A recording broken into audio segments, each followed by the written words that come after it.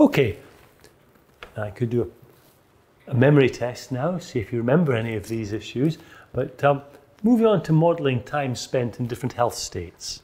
Now just to remember, this is so important. It's going to be a major determinant of your costs and your QALYs, because depending which health state you're in, this usually influences your costs. And so if you spend longer in particular health states, that's going to have an impact on the cost of your overall treatment. More than that, the time you spend in a particular health state is directly related to the estimated QALYs or quality adjusted life years that you're going to experience. And the better the health state, the higher the score we attach to it. So the QA, the quality adjusted part, is increasing.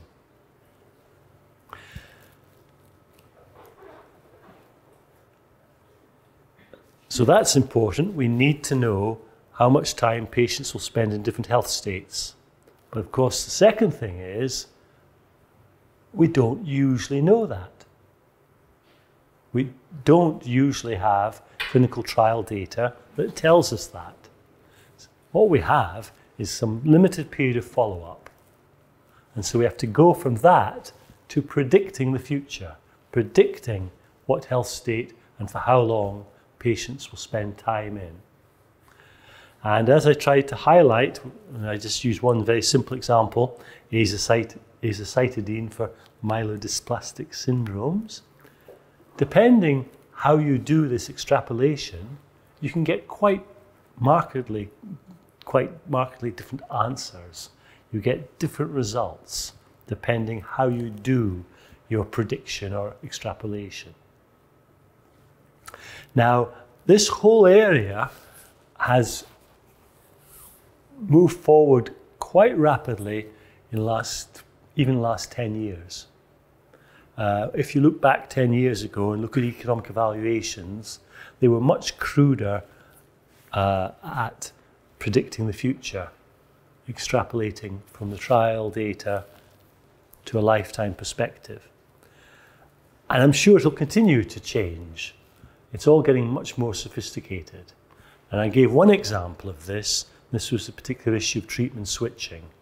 You remember treatment switching was where a patient starts on one particular treatment, but possibly when the disease progresses, they switch to the other treatment that's involved in the trial. And the problems that gives rise to, and I touched on some of the techniques that are available for trying to control for the switching.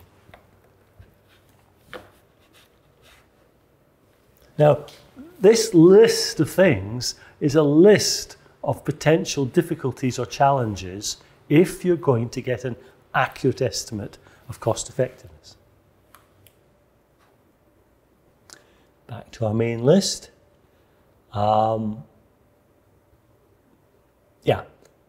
Producing unbiased estimates of the treatment effect. I've got so many of these arrows going forward and backwards.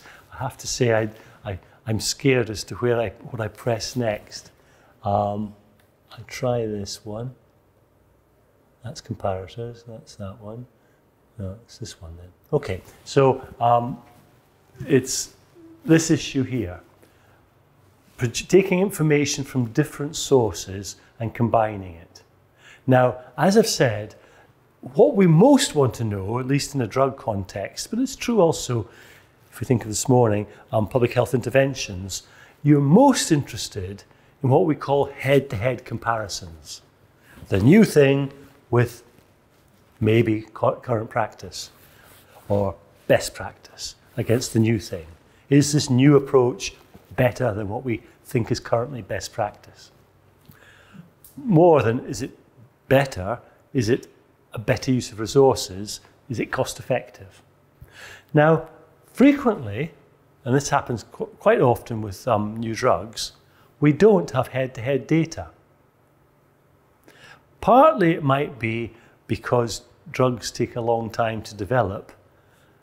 And so what seemed a good comparator back at the time they planned the trial has now changed. That's a possibility. It's partly also regulators are most concerned, not with cost effectiveness, but concerned with safety of a drug. And if you're investigating drug safety, sometimes the best comparator is a placebo.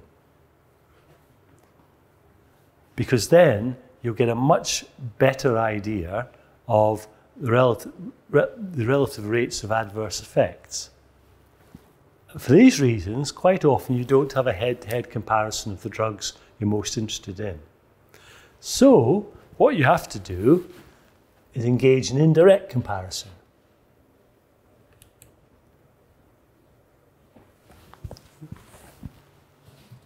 And this general area is called evidence synthesis.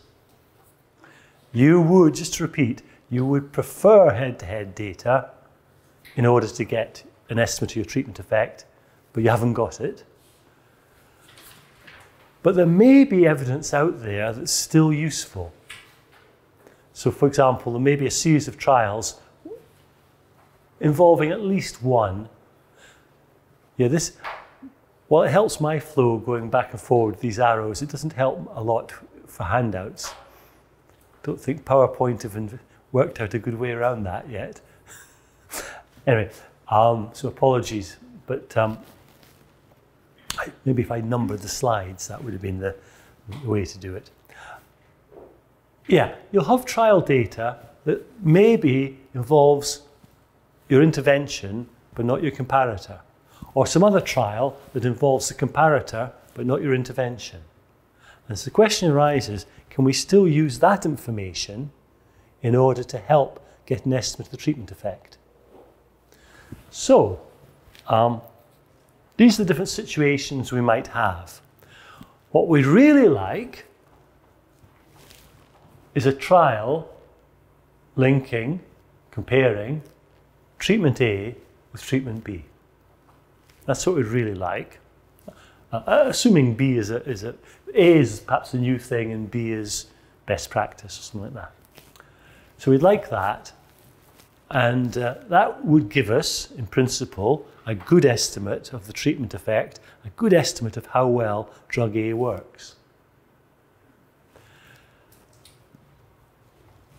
We might not have that. What we might have is what are called single-arm trials, where all the patients got drug A, and some other trial where all the patients got drug B, but a single arm to the trial.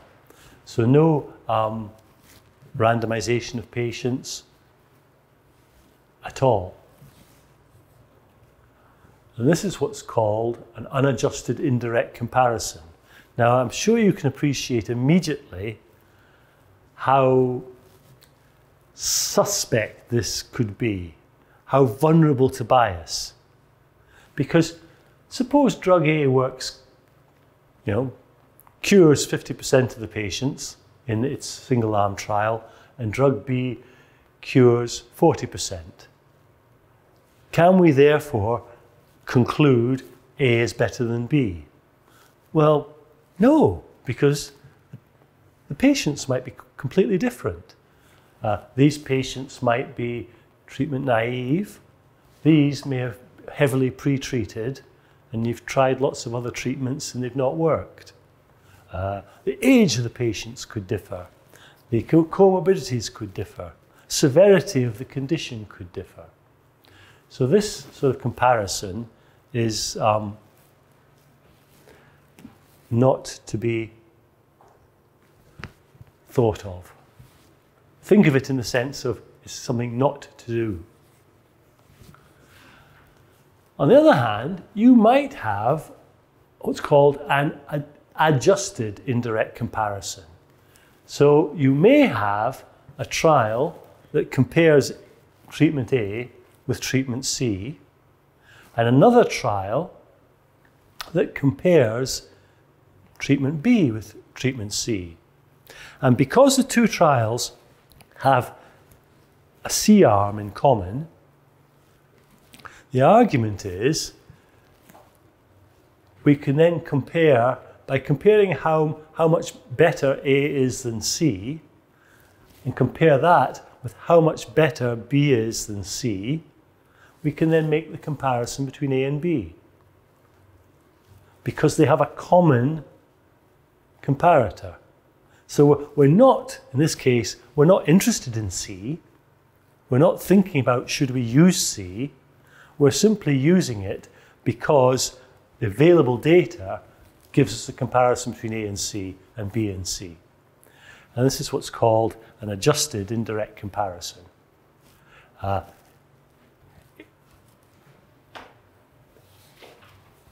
Compared to the unadjusted, the adjustment is they have a common C arm. Finally, what we might have is this series of trials. We might have a direct A to B comparison, a comparison between A and C, a comparison between B and C. Now, health economists and some others argue that if this is what we've got, we should try and use it all. Some people, Cochrane Collaboration, you might have heard of, who are a big international organisation dedicated to improving evidence-based medicine, they argue if you've got a direct comparison, why would you look at this other data?